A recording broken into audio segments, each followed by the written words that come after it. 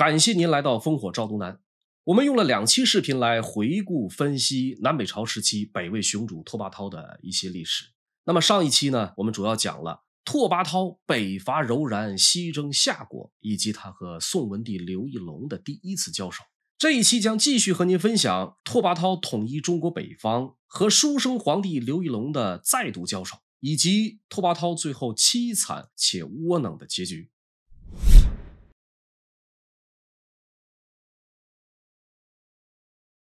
我们现在翻看史料，不难发现北魏在拓跋焘这一朝是东征西讨的战争连年不断。有关一统北方，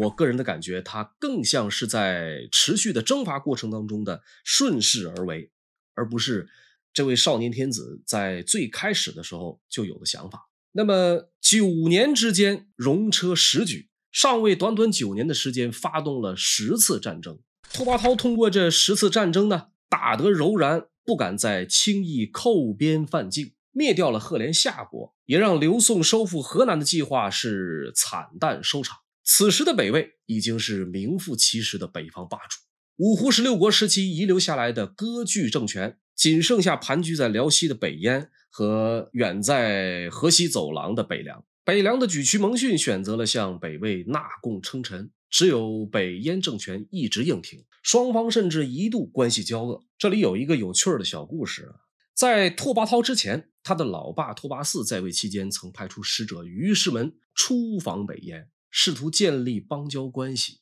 那么这个于师门呢，在到了北燕国都之后，要求燕主冯拔是出城接旨。这冯拔这边一听就急了，感情你们魏国这是压根儿就没想平等友好，我如果出城接旨，就表示我们大燕臣服于你们大魏，我好歹也是一方霸主，这欺人太甚了。于是这个冯拔呢，命人把于师门绑了牵进宫来。于师门很是硬气，见到冯拔之后立而不跪，冯拔让人按着他的脖子下拜。于师门仍旧坚持要这个冯拔接旨。冯拔一看这双方连最基本的外交礼仪都谈不拢，那还谈什么呀？于是干脆把他轰走算了。可是这个戏剧性的一幕出现了，于师门刚刚脱身，就转过身背对冯拔，把自己的后裆露出来给他看。这种伤害性不大，但是侮辱性极强的举动彻底激怒了冯拔，最终将这个于师门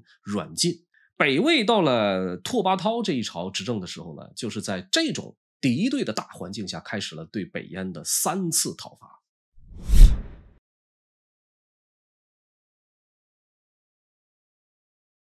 那么拓跋焘对北燕的3次讨伐，前2次咱们简单交代一下。在公元432年6月第1次伐燕，此时的冯拔已经过世，国主换成了他的弟弟，叫冯弘。魏军最终打到这个燕国国都龙城，迁走6郡百姓3万户，引军西还。那么第2次是这个燕主冯弘3个儿子主动投降，北魏获得了北燕辽西大片土地城池。第3次开始呢，主要是这种消耗战啊，连续2年派出铁骑深入燕境蹂躏一番，然后迁走大量人口，割除所有庄稼。一来二去，这个燕主的冯弘开始服软，不仅把软禁多年的于师门送了回去，还主动提出要把小女儿嫁给拓跋焘。拓跋焘是来者不拒，笑纳美人之后说，光是你女儿还不够，你冯弘要是真心称臣，就把你的世子也送过来当人质。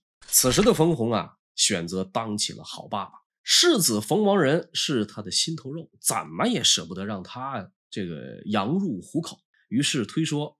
什么呢？说这个世子有病，无法远行。拓跋焘看冯弘一推再推，毫无诚意，也就不再废话，派出大将额卿和古弼率精骑1万，与平州刺史拓跋英会合后兵发龙城。此时的北燕经过前几年魏军的侵扰，已经是要兵没兵，要粮没粮。无奈之下，冯弘只好举国逃往高丽，迁徙的军民绵延了80多里。本来这个魏军应该是趁着这个机会围追堵截，结果主将古弼是醉酒误事，喝大了耍酒疯，手持钢刀站在这个营门口大喊，谁敢去追我就砍了谁。古弼很暴躁，很快他就为他的暴躁付出了代价。拓跋焘得知后很生气，下令将古弼和额青用囚车押回来，然后一撸到底，安排这俩人去守城门当看门卒。那么到底冯弘一家最后的下场如何呢？事实上他到了高丽之后也没过上2天好日子，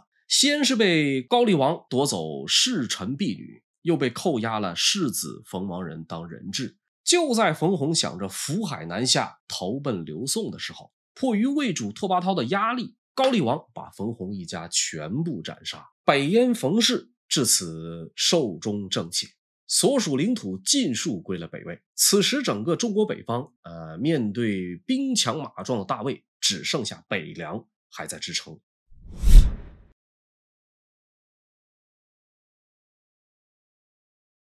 说起来，早在北魏攻破大夏国都统万城之后，北凉国主沮渠蒙逊就已经归顺北魏，被封为凉王。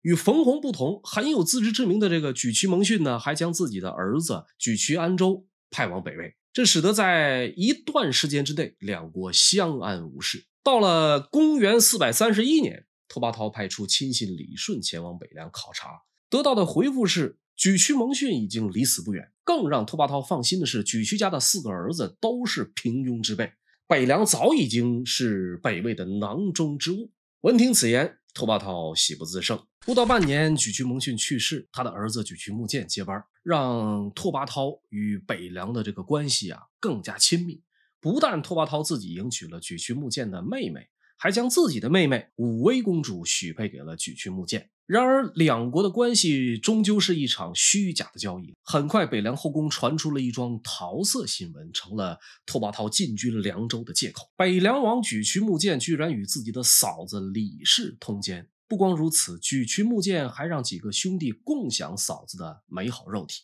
对此，身为王后的5位公主相当不满。然而蹊跷的是，李氏这位小三儿非但不怕拓跋氏，反而联合沮渠穆建想要毒死5位公主。更加令后世感到神奇的是，拓跋焘在得知妹妹中毒，从北魏派出解毒医生，走了3000多里路抵达北凉，竟然奇迹般的把5位公主给救活了。当然，不管事实真相如何，拓跋焘都打定主意要教训这个不懂事儿的妹夫。他强烈要求沮渠穆建把李氏交给北魏。遭到拒绝后，李氏携带大量钱财被送往酒泉。自此，拓跋焘与沮渠穆建彻底闹掰。于是，公元439年6月，拓跋焘命年仅12岁的太子拓跋晃留守平城，命长乐王西晋率2万士兵防守柔然，自己则率魏军主力直扑凉州。开战之初，拓跋焘因原南凉王族元贺的帮助，没费一兵一卒便招降了北凉3万多鲜卑部落。与北魏打过多年交道的沮渠穆建知道自己不是对手，一面固守城池，一面派人前往柔然求救。寄希望于柔然的沮渠穆建在等待了1个多月之后，连半个柔然骑兵的影子都没见到。很快，在公元439年9月，这场由妹夫偷吃而引发的战争终于有了结果。沮渠穆建率文武5000人开门投降。当然，在拓跋焘这里没有缴枪不杀这个说法。几年以后，沮渠穆建因暗藏毒药、意欲谋反等罪名被赐死。沮渠氏数百人在此后皆因不同罪过而被灭口。北凉彻底覆灭。在淝水之战之后，一直处于分裂割据状态的中国北方，终于重新统一在了一个政权之下，延续了150年之久的南北朝时代就此拉开了帷幕。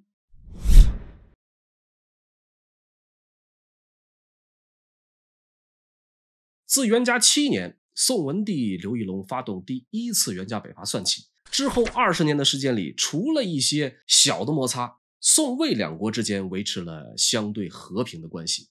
但是在书生皇帝刘义隆心中，河南是中原的象征，是他此生最大的痛楚，必须要收回来。于是在经历长达20年的休养生息之后，刘义隆终于决定进行第2次北伐。拓跋焘虽然人在北魏，却提早得知刘义隆即将发兵的企图，特意给刘义隆送去一封极具挖苦与讽刺的信，大概的意思就是贬低刘义隆已经年老体弱，经不起折腾，特意送他12匹马和药材若干，让他多多保重，切莫有来无回。面对这种侮辱性极强的挑衅，刘义隆几乎举全国之力来支持这场战争，延续当年刘裕北伐后秦的战略思路，兵分三路北上伐魏。交战之初，拓跋焘采取了20年前刘义隆发动第1次援加北伐时的老办法，战略撤退，先给宋军一些甜头，等到战尽天时地利再迎头痛击。可惜刘宋这边并没有吸取过去的惨痛教训，军队里也早已没有堪当大任的帅才。负责攻打华台的宋军先锋王玄谟带着宋军最精良的武器、最精锐的部队，可惜因他严重缺乏实战经验，最终导致功亏一篑。由于宋军来得迅速，华台城内有成片的茅屋都没拆除，有将领就提议说咱们放火箭进城，引发大火之后趁机攻城。王玄谟却以担心城中粮草物资被毁为由，否决了这条妙计。后来守卫华台的魏军反应过来，把城内茅屋拆的是干干净净，火攻就此落空。听闻宋军北伐，大量北方汉人纷纷投奔宋军。王玄谟这个视财如命的家伙，非但不借机拉拢这些百姓，反而因为当地特产是著名的大梨，市场价格奇高，便给投军者每人发一匹布，要这些人必须上缴大梨800枚，拿着百姓捐助的粮谷物资做买卖获利，把投军的百姓分配给将校当仆役。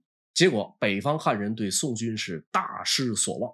此外，王玄谟时常以自己的喜恶专行杀戮，对他人的意见是置若罔闻。军心涣散下，宋军围困华台2个多月，却丝毫没有进展。就在这个时候，北魏的数十万大军向华台进发。得知此事的王玄谟慌忙带着部队跑路。然而已经丢盔弃甲、毫无战意的宋军还是成为了北魏的刀下鬼。他们在逃亡的路上尸横遍野，血流成河，兵败如山倒，死者万余人。北魏获取了大量宋军的物资，满载而归。那么华台的失败不仅暴露了王玄谟的无能，也直接影响了驻守在敲敖的萧彬和沈庆之。唯恐拓跋焘大军来攻丢了山东，萧沈几人最终决定退守历城。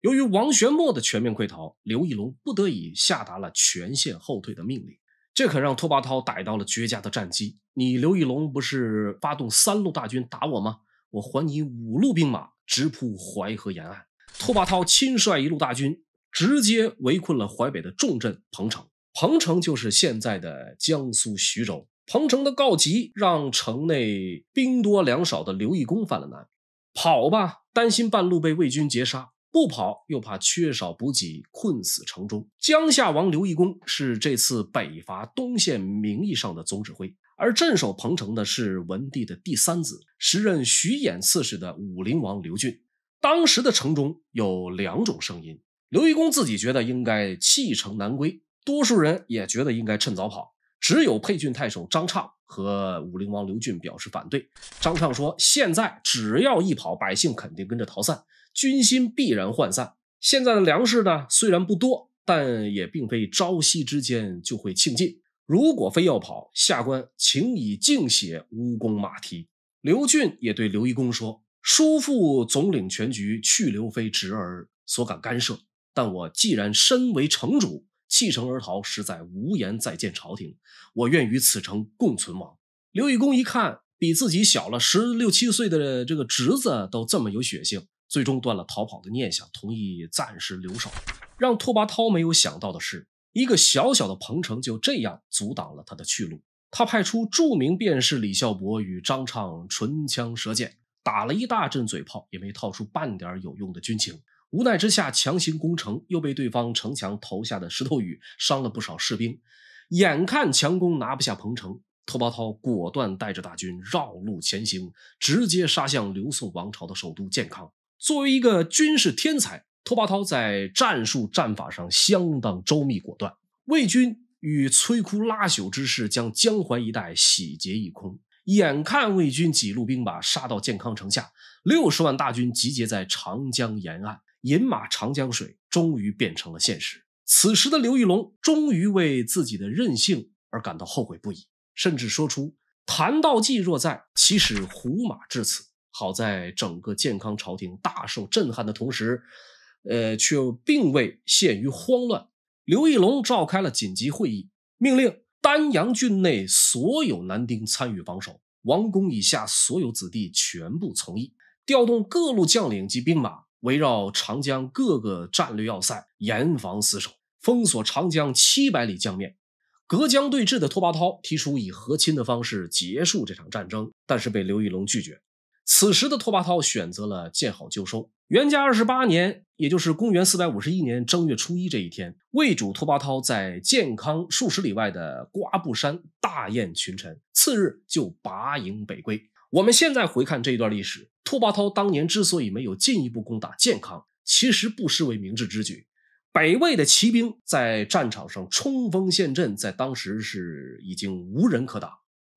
但是如果想要渡过长江，一方面没有能与刘宋抗衡的水军，一方面后勤补给线拉得太长，在已经获取数十万人口和大量钱财，削弱了刘宋整体实力的情况下，见好就收才是最理想的选择。然而让拓跋焘万万没想到的是，就是这次北归的路上，他遭遇了自己的人生第一败。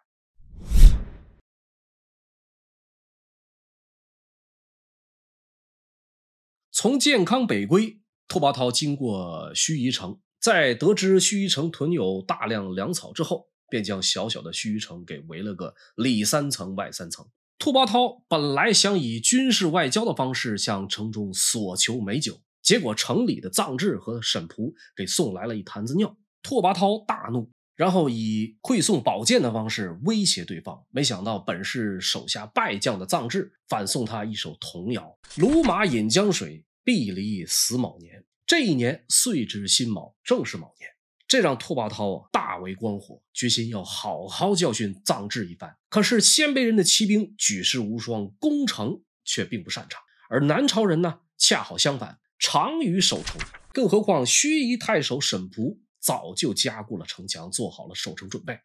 致使拓跋焘陷入攻城苦战，不仅折损了1万多魏军，还因为春季天热，尸体引发疫情，导致半数魏军染病，失去战斗力。连续1个月的苦战之后，盱眙城仍然固若金汤。这个时候探报传来消息，说刘义隆命彭城方向派兵来断其后路。虽然仍旧咽不下这口恶气，可是盱眙终究不能久留。权衡利弊之下，拓跋焘只好自毁攻城器械，狼狈逃回北魏。自此，宋魏两国的第2次大规模战争终于结束。尽管拓跋焘在最后的盱眙城没有捞到多少便宜，但是撤退的时候，为了报复宋军，魏军实施了荒村政策，对刘宋统治下的北方6州造成巨大破坏。丁壮者即加斩截，婴儿灌于槊上，盘舞以为戏。所过郡县，赤地无余，春燕归，巢于林木。所到之处，但凡壮年男子全部斩杀，将婴儿穿透在兵器上面，盘舞取乐，毁坏所有民居民宅。春天燕子归来的时候，只能在林间筑巢。所以从这一段历史也不难看出，从古至今，但凡战争最大的受害者永远都是穷苦老百姓。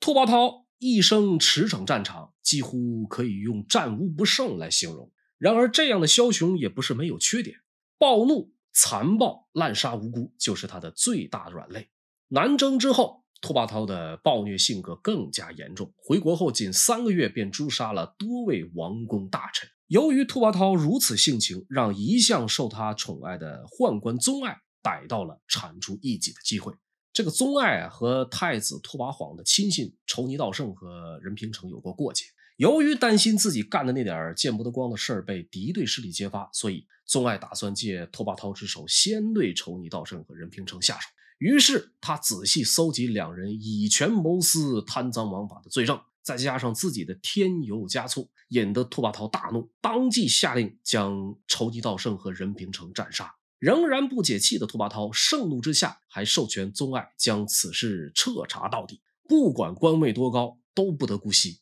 很快在宗爱的操作下，东宫大量官员被斩杀殆尽，连带着太子拓跋燾也被拓跋焘拉出来连骂了好几天。整日生活在惊恐之中的拓跋燾终于被骂得抑郁了，年仅24岁就因为不堪精神折磨生病去世了。有关拓跋燾的死因，在南朝的史籍中有完全不同的说明，说他是被其父拓跋焘下令处死的，且死前遭受了酷刑，死得很惨。因为分属不同阵营，南朝史官故意抹黑的事比比皆是。这里我们更倾向于魏书中以忧讧的说法。那么拓跋焘万万没有想到，自己精心培养的儿子竟然会因此丧命，即便将拓跋燾年仅12岁的儿子拓跋浚带在身边，也无法抚平他的丧子之痛。眼见几个月来，拓跋焘都沉浸在对儿子的怀念中，一直陪在拓跋焘左右的宗爱如坐针毡。此事因他铲除异己而起，他唯恐拓跋焘会把拓跋燾的死算在自己头上，于是宗爱考虑再三，决定孤注一掷。公元452年2月，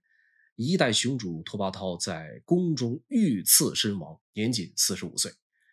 关于拓跋焘的死，外界传闻众多，那么正史当中也不过是中常侍宗爱构逆，帝崩于永安宫，16岁继位，一生征战无数，亲手终结16国的百年乱世，奠定北魏帝国百年基业的一代雄主拓跋焘，没能死在马革裹尸的疆场，没能死在敌人的刀枪之下，却偏偏死在一个无耻的阉宦之手。